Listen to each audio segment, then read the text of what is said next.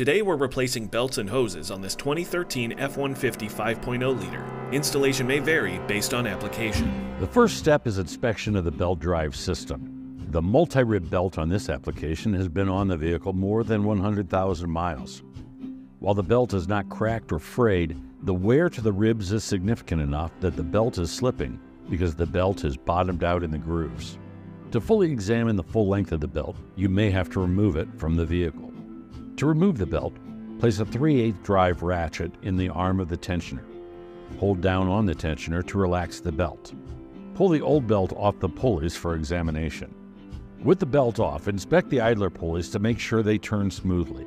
Also, the tensioner should move without any binding. To install the new belt, you'll need to know how it is routed. This information can sometimes be found on the fan shroud or radiator support. It can also be found in the service information. If you do not have access, take a picture of the routing of the old belt. Place the new belt on the pulleys. When you get to the tensioner, pull the tensioner down and put the belt around the pulley and release. Run the engine for 20 seconds to allow the belt to settle into the grooves. Turn the engine off and inspect the belt to make sure the belt is properly aligned to the pulleys on the belt drive system.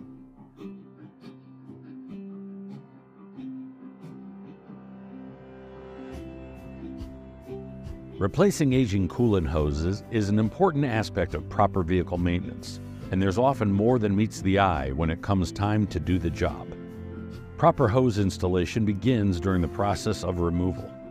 The first step, with the engine cold, is to carefully drain and catch the coolant so it can be recycled or properly disposed of. Next is hose removal.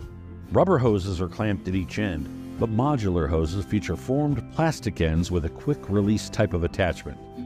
The ends have an O-ring inside, which seals against the water neck. When removing this type of end, once you have unseated the retaining clip, gently wiggle and pull to remove the hose. Most of these are indexed with a locating tab, so you won't be able to twist them. Once the clamps have been removed, gently twist the hose to see if it breaks free from the water neck. If not, always use a specific hose removal tool to free it. Don't cut the hoses with a knife, and don't use a regular pick. These tools can gouge or damage a water neck, resulting in leaks. Using excessive force to pull a hose off can fatigue components, especially plastic ones, so always be sure to loosen the hose first, then twist and gently pull to remove it. Next, thoroughly clean and inspect the water necks. If they are metal, be sure to remove any rust or corrosion, and severe pitting is a sign that it should be replaced. Distortion or cracks on a plastic water neck are signs of fatigue, and they should be replaced.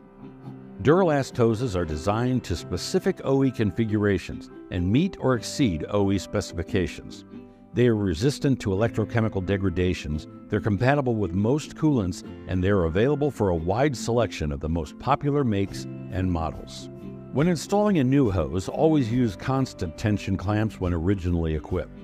Not only do these clamps prevent under or over tightening, which can damage or distort plastic water necks, but they also exert an even force around the circumference of the hose during expansion and contraction, which prevents leaks and water neck distortion.